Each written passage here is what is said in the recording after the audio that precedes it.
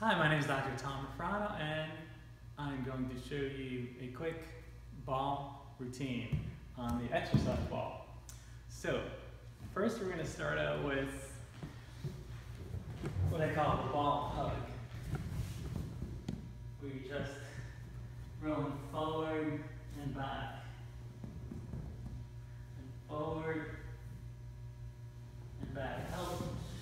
It helps if you have a mat under your knees. Okay. Forward and back.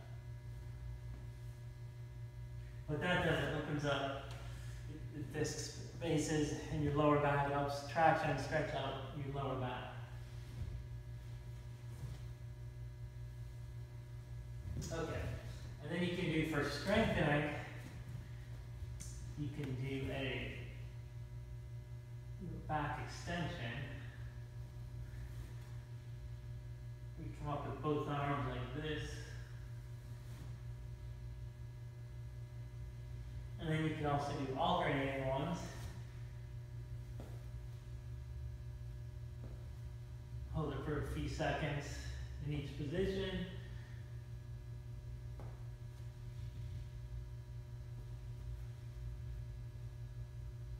And you can do, say, repetitions of 10, 10 to 15, and then you turn over. By the way, how do you know the ball is the right size for you?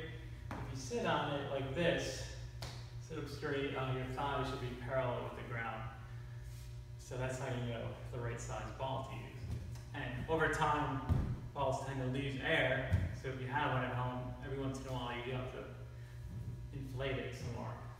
So the ball stretch is pretty easy. This is, you just reach back, rest your head on the ball and reach back like this. You can reach back like this also.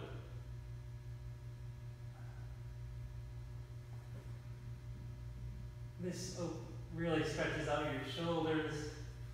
Your upper back really can help improve your posture after sitting all day and hunched over forward all day. So you hold that for 20, 30 seconds. You can even do it 3 or 4 times a day at home. Okay, next we'll do some crunches. You're gonna come on back here, hands behind your head, suck your abdomen all the way in and keep it held in. And you're gonna slowly come up. Just a couple inches is all you need. And you want to keep your abdomen sucked in the whole time.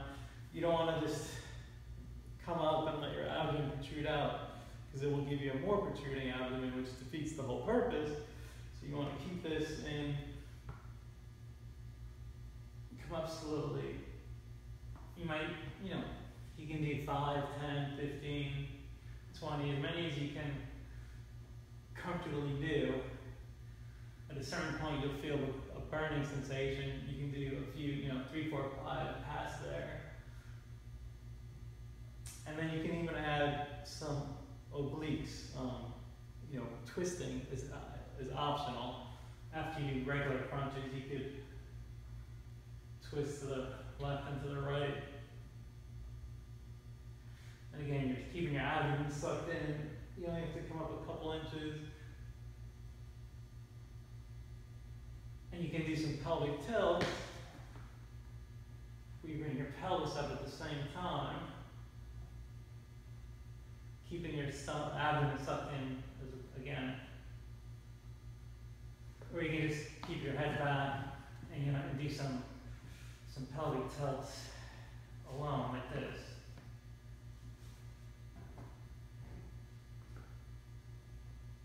This strengthens your glutes and the back of your thighs.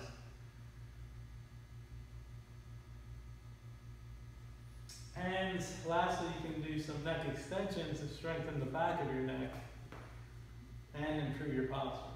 So what I'm doing is I'm just coming up with my neck and I'm pressing against my neck, so I'm pressing downwards against my hand, and as I come up, I'm still pressing with my hands against my neck. I'm pressing into my hands, pressing downwards towards the floor, and then still offering resistance as I come up.